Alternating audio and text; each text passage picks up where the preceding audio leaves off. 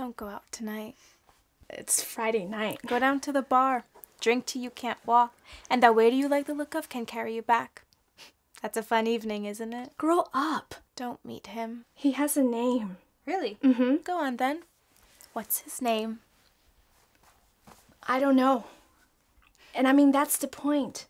Not everything can be safe and planned and sensible and in its place. I just want to go out of that door and live. You should never have unlocked that door. You were right. Life is for living. Why should I stop you? You can't just turn it on and off like a tap.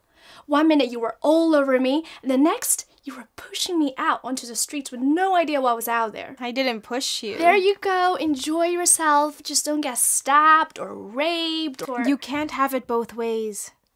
I can't look after you and let you go. You can't trap a bird in a cage and then order it to sing.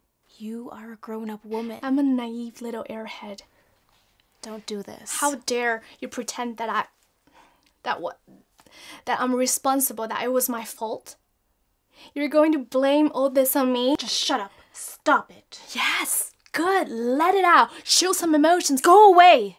This isn't fair. It wasn't my fault. You knew what I was like. I'm your sister. You're supposed to look after me.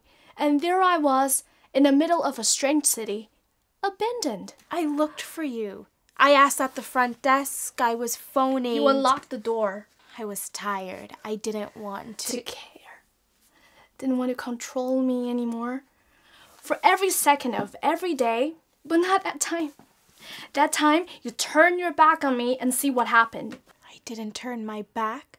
That was what you wanted. If you hadn't unlocked that door... You didn't have to walk through it.